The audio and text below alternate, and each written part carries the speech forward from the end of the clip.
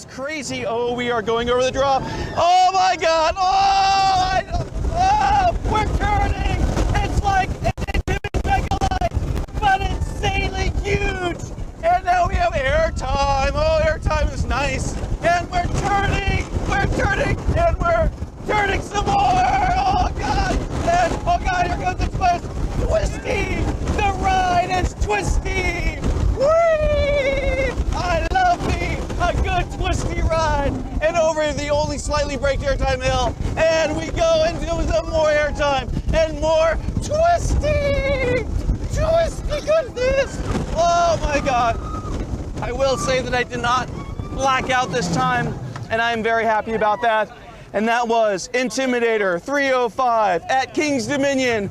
And this is the coaster that eats Millennium Forest and craps it all over Cedar Point. Sorry guys, at Cedar Point, this is better. I have to admit it.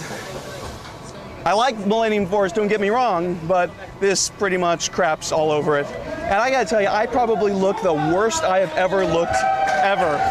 All right everyone, this is Rob Albee signing out from themeparkreview.com. See you later. Bye-bye now.